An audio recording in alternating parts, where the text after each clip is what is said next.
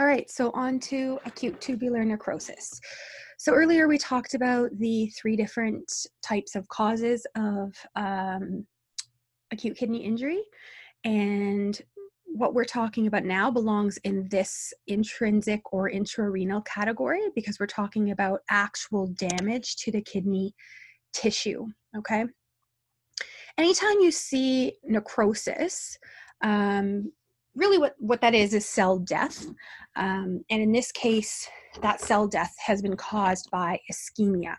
And again, we talked about ischemia in the stroke videos, but just quickly, there is not enough blood and oxygen and glucose and what have you getting to the cells in the kidney itself to feed those cells, for those cells to fulfill their purpose.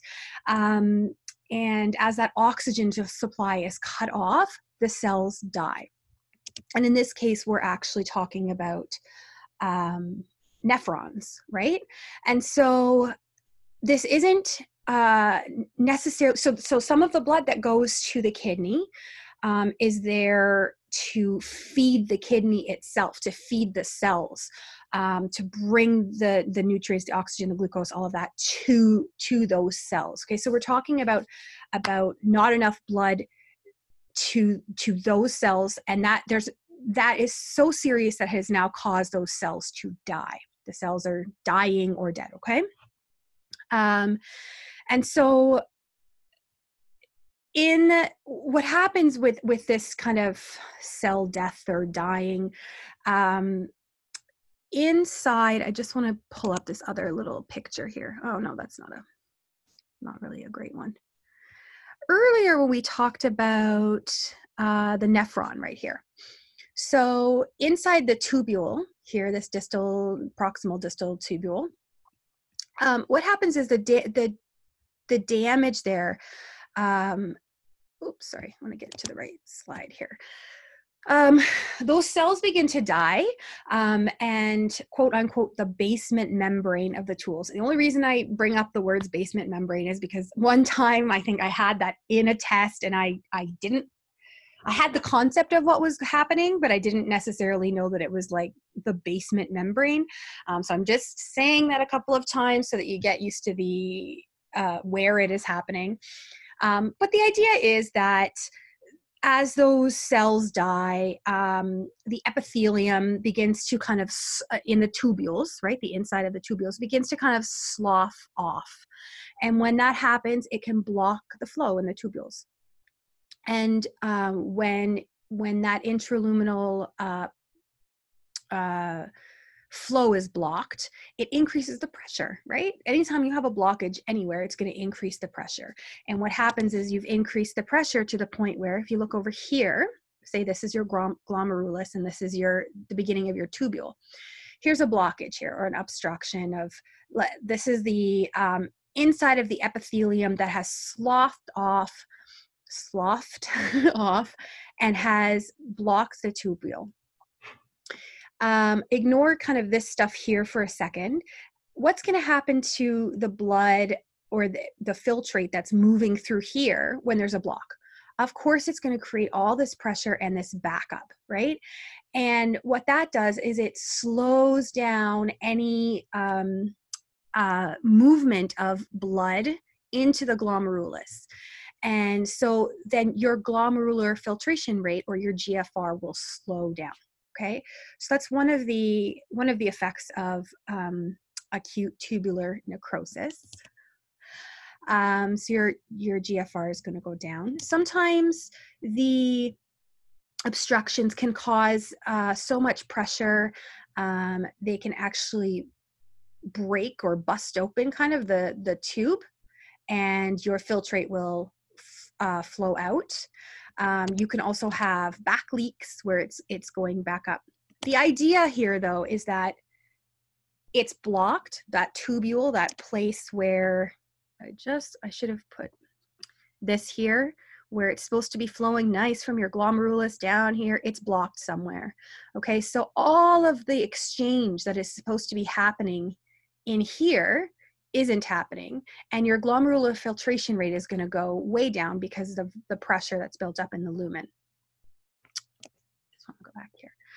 So when we talk about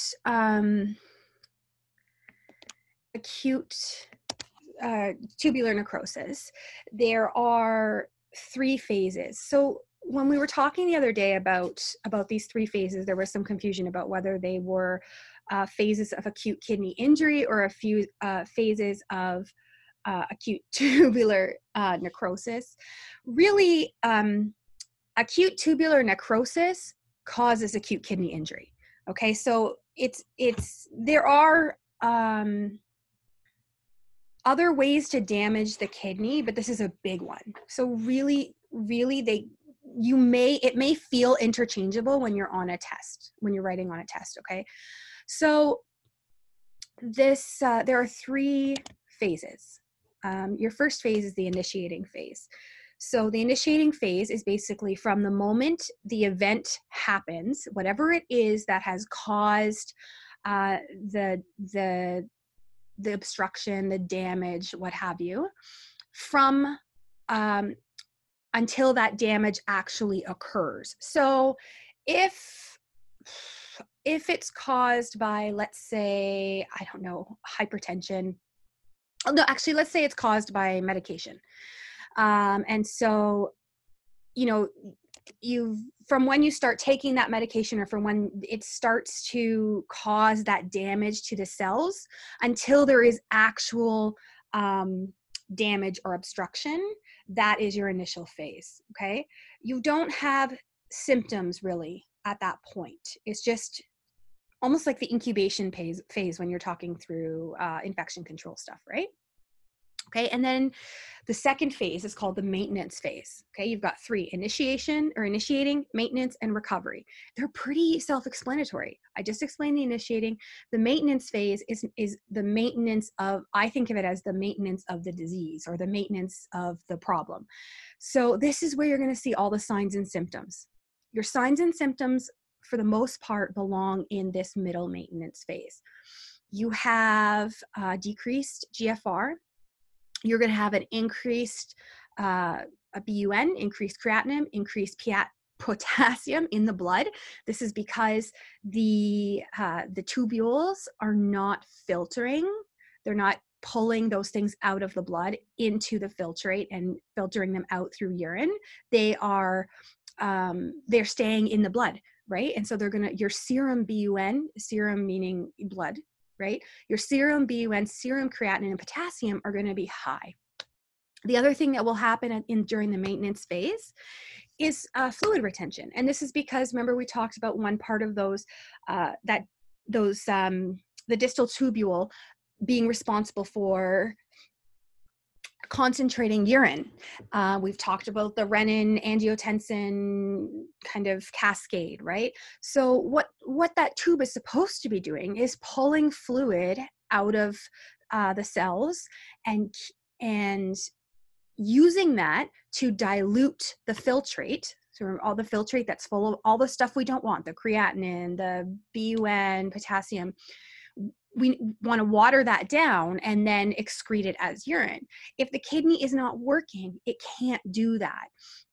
And there's other causes for the fluid retention, but in this case, if we're just talking about tubular necrosis, the tube is unable to do that, and so the fluid is retained in the blood, in the body. Okay, and that's where you get symptoms like hypertension, edema in the body, pulmonary edema, pulmonary congestion. And the reason you get hypertension is because of that fluid retention, right? When you have, so just think of a tube with water running through it. If it's only a quarter full, the water, there's not a lot of pressure, right? But if you have more water running through that tube than the tube is actually able to hold, that pressure is really, really high. So anytime you have fluid retention, you're going to usually end up with hypertension as well. Okay. Edema is because that hypertension and the orthostatic pressure causes the fluid to basically leak out into your interstitial spaces. So you end up with edema. In fact, whenever a patient comes into emerge and they're edematous like that, for me, my first thought is, but I'm a cardio nurse, right? So my first thought is always CHF, but the second thought immediately is kidney. There's something going on with the kidneys. And again, that can cause pulmonary edema, so your patient can have trouble breathing, right?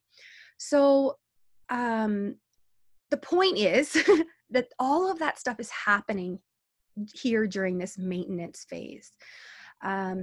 Another thing that can happen is a decrease in urine output. And I just explained basically that if the tubule is not working, it's not concentrating the urine, or it's not diluting the urine with fluid, you're going to have less urine output. Okay. During this maintenance phase, you might see uremia, which we'll go through in another video. You're going to see hyperkalemia because the potassium is going back into the blood. It's not being filtered out. You might see metabolic acidosis, and I'll talk more about that in another video as well. Most of the time,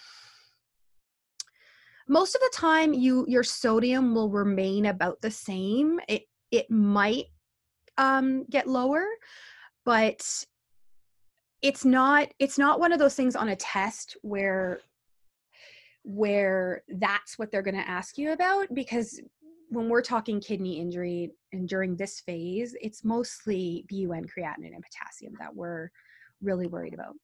And again, during this maintenance phase, you may also see some hypocalcemia and hyperphosphatemia. This is because of the kidney's responsibility for activating vitamin D.